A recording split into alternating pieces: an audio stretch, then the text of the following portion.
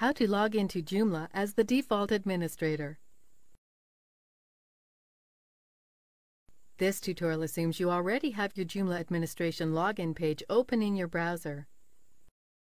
If this is your first time logging in as the root administrator, the default username is admin.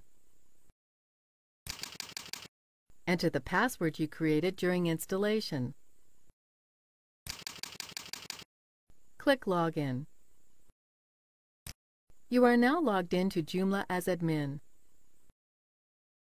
You may wish to change your password after installation or on occasion to increase security. Select admin from the list of logged-in users.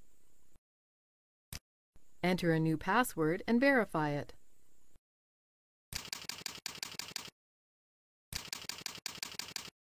Click Save when finished.